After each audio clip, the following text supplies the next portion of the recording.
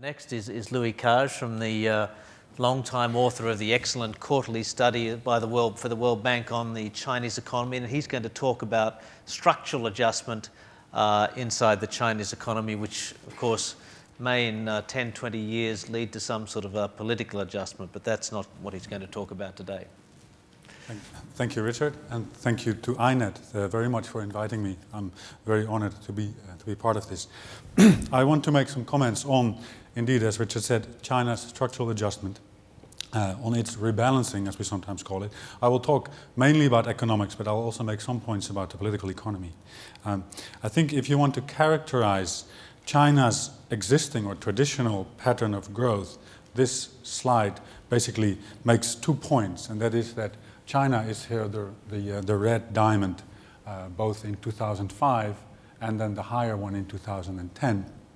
My point of this graph is basically that China's pattern of growth is very much led by industry on the x-axis and investment on the y-axis. That is true even if you compare it to several other East Asian countries.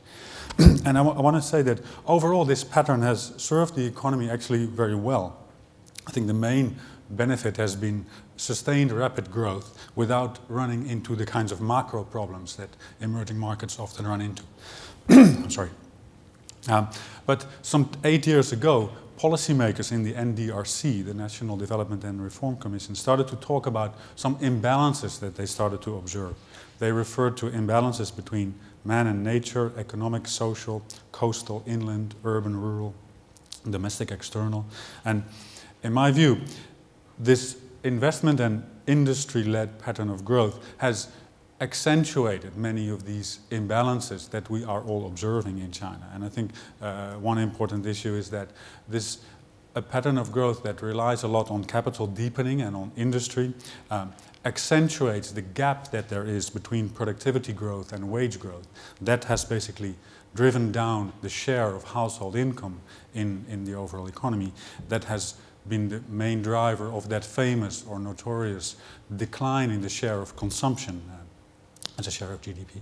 And the mirror image of that, in my view, is the external surplus, which has risen over time. Also, when your growth is not very labor intensive, it means that the absorption of rural labor into the cities is more limited, and that in that way it has accentuated the urban-rural inequality. And also, of course, this kind of industrial growth is very heavy in energy and also tough on the environment. I would say that there are a lot of specific policies that you can observe in China's policy setting that have encouraged or accentuated this particular pattern of growth. Many areas where we can see encouragement, pricing issues, subsidies to industrial activity. I want to ask a question, though, at the same time. Sometimes I ask myself, how important are these specific policies, like these subsidies, relative to the importance of a poor country with a lot of surplus labor that gets its act together in pursuing a consistent development strategy, in basically pursuing good overall policies? Because even if you had a poor country with lots of surplus labor, and that country starts to pursue a good industrialization strategy, even with neutral policies, you would expect to see some of these things happening. I do think that the specific policies are very important in accentuating it, but I sometimes wonder where the relative weight lies. I'm sorry. Looking ahead, I think rebalancing is one of the 2 main objectives of China's recently started 12th five-year plan. That rebalancing, again, would be towards more consumption and more services. The other objective of that same 12th five-year plan is moving up the value chain in manufacturing. Now, of course, these are 2 objectives that are very different from each other. And in my view, if we think about where will China's pattern of growth lead China over the coming 10 years, one of the crucial things that it depends on is how much emphasis will be given to these 2 different policy objectives. The rebalancing and that moving up the value chain in manufacturing, which obviously implies very different policies. Now, in my view, the broad agenda for rebalancing is something that people who have looked at China before won't be surprised about. There is a large menu of domestically oriented policies that we think are helpful in this rebalancing. They refer. I can talk about two broad types of policies. The one would be to help channel resources to the new sectors, the new firms, the new areas of the economy, service sector, smaller, rural. So this has a lot to do with financial sector access, the pricing of inputs, taxation, and things like SOE dividends and corporate government. And then the other main broad area of policies, I would say, is to facilitate more permanent urbanization. Because what we have seen so far in China is a partial urbanization, with many people kind of moving to the cities, but not really behaving and spending like urban citizens. And there are a lot of policy areas that we think are needed to make those people become proper urban citizens. And so I think that reforms along those lines would help rebalance that pattern of growth while keeping growth on course. And I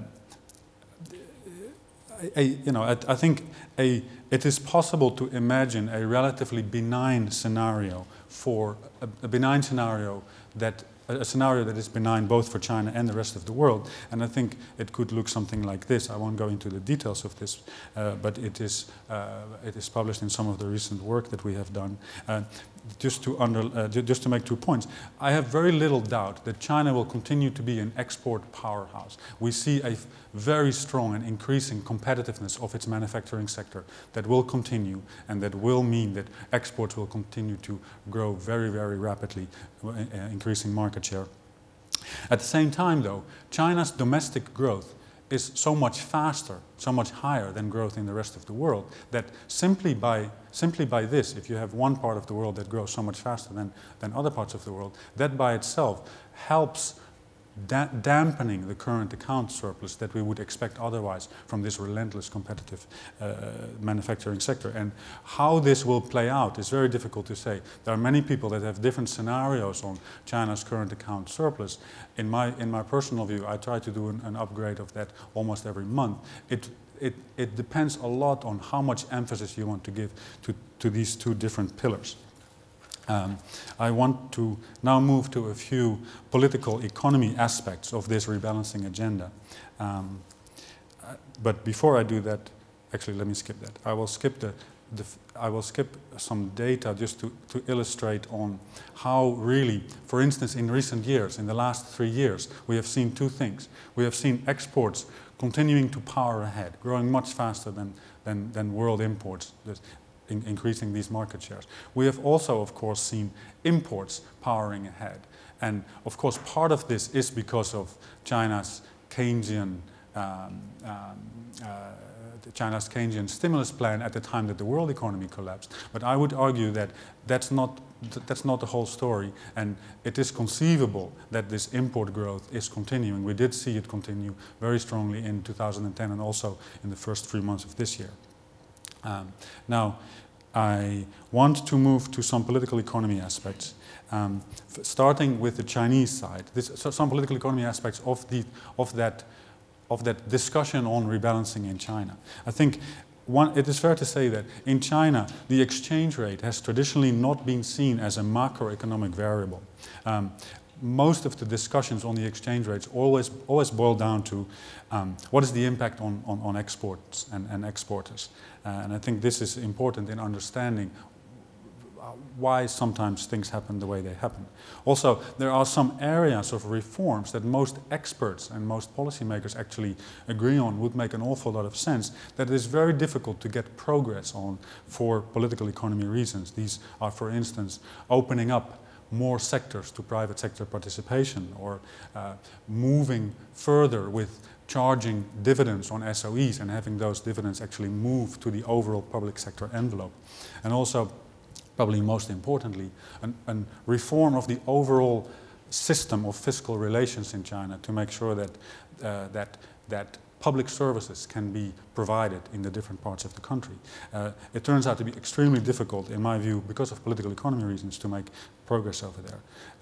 I also observe that in the international discourse over rebalancing in China, I also have some observations. I noticed that the exchange rate is always key in those discussions. I think the exchange rate plays a part in China's rebalancing, but it is very unlikely for it to be possible that that is the dominant driving force of that rebalancing. Also, sometimes in that international discourse, a lot of emphasis is put on things like capital account liberalization.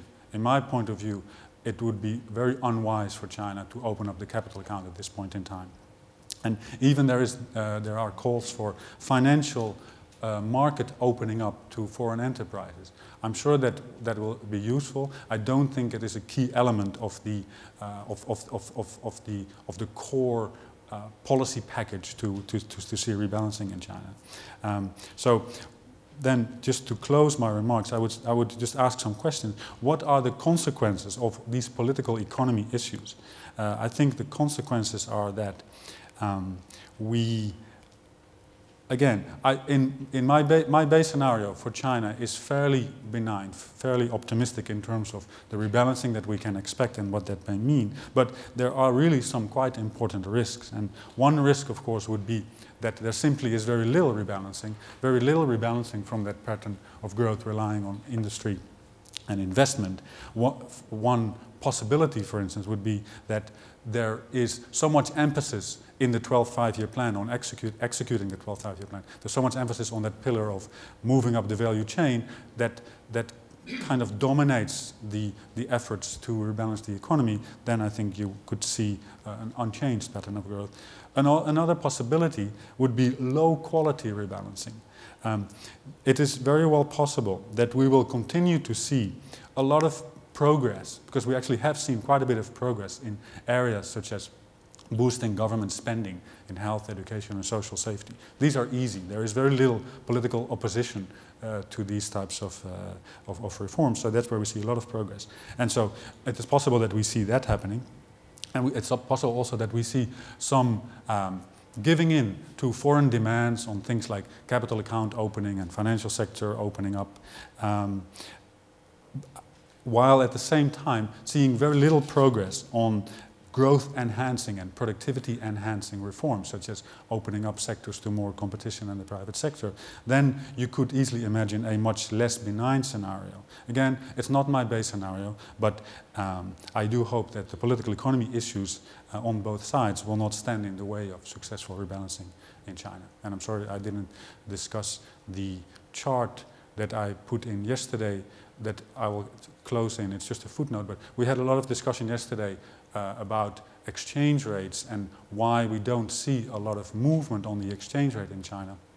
At the same time, all of these discussions mentioned the word real exchange rate. Nobody talked about the nominal exchange rate because these people are economists, so they refer to the real exchange rate. Actually, if you look at the real exchange rate, on almost all definitions, there has actually been quite a bit of movement on the real exchange rate. And maybe the most comprehensive one would be, the GDP deflator-based real effective exchange rate, that is comparing it to the rest of the world, strengthened by about almost 5% per year over the last 5 years. And we're still trying to understand what exactly are the causes of that and whether it is really related to the drying up of the surplus labor.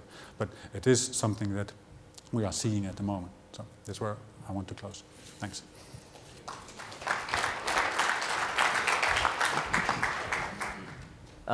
Thank you very much, Louis.